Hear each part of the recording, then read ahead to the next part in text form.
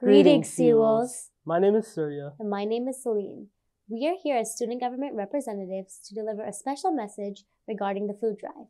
The Scholars Academy Key Club and student government are excited to present our third annual food drive in collaboration with City Harvest. City Harvest is a nonprofit organization that collects healthy foods and delivers them to New Yorkers battling food insecurity.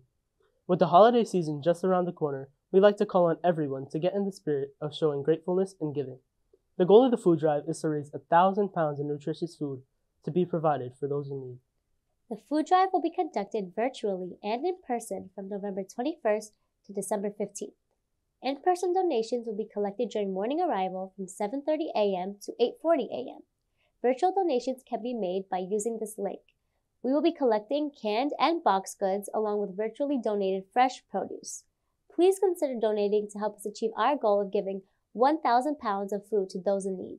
We greatly appreciate every donation. Thank you.